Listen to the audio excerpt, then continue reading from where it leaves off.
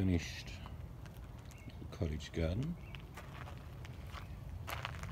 because it gets quite narrow down towards the gate. We just put in the ground cover and it's got some beautiful pink flowers when they come into flowering.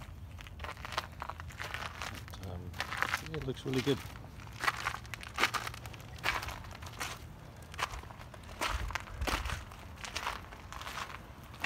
Sort of part shade, part sun.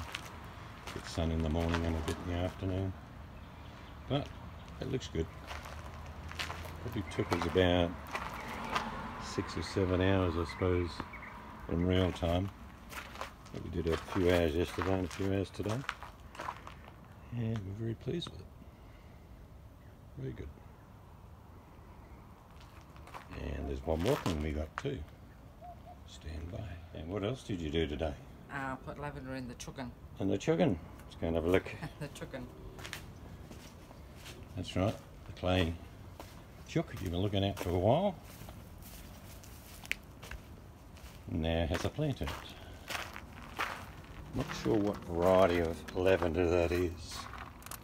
It's lavender, it's got a smell about it. It's not English lavender, but it does look pretty good. And I think the rooster's quite pleased. Yeah. Right, the boss found the actual label of this plant. It's called Ruffles Lavender. Dry tolerant, which is good. Use it for hedging. Pink berry ruffles. It looks very good in the chook. So that's what it is. Ruffles Lavender.